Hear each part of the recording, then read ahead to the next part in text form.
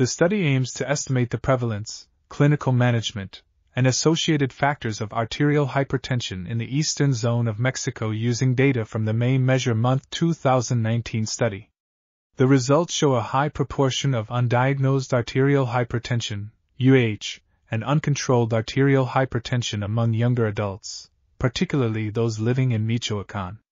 Male sex, age, obesity, and living at Michoacán were identified as risk factors for UH, while male sex, diabetes, and living at Michoacán were related risk conditions for having uncontrolled arterial hypertension.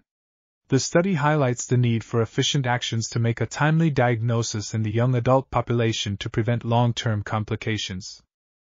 This article was authored by Silvia Palomo Piñón, Neftali Eduardo Antonio Villa, Luis Rey García Cortés, and others.